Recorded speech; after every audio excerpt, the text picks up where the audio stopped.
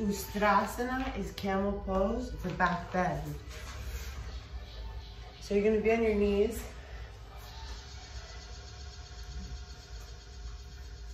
Okay?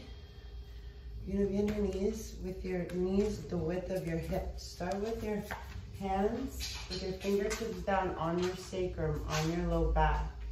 Send the sacrum, first send the low back, south, down, push the hips forward. Okay? Breathe. Elbows in. And chill here with the elbows coming in and the chest opening. Breathe.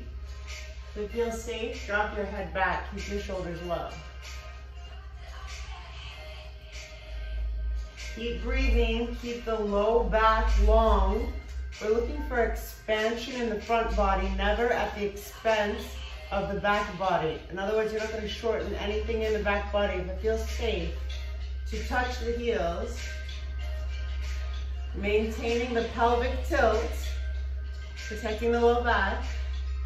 And finally, keep breathing, make sure it feels safe, move slow and with awareness that only comes with present moment breathing. And then maybe the full expression of the pose comes. Who cares? Breathe, 5 breaths.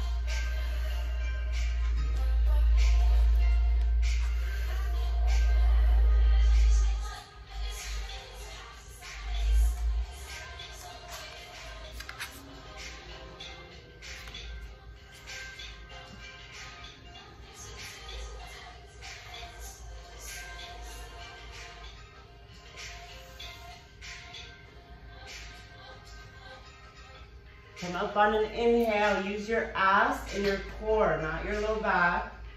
Counter pose, child stretch.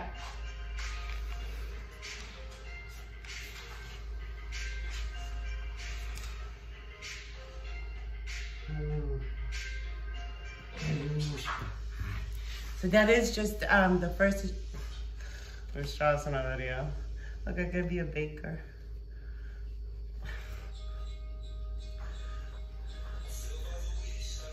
How would you like your bread today? Would you like it with a piece of camel toe? Would you like your bread with some camel toe? I don't know about the camel toe, but there's some tip for the camel pose.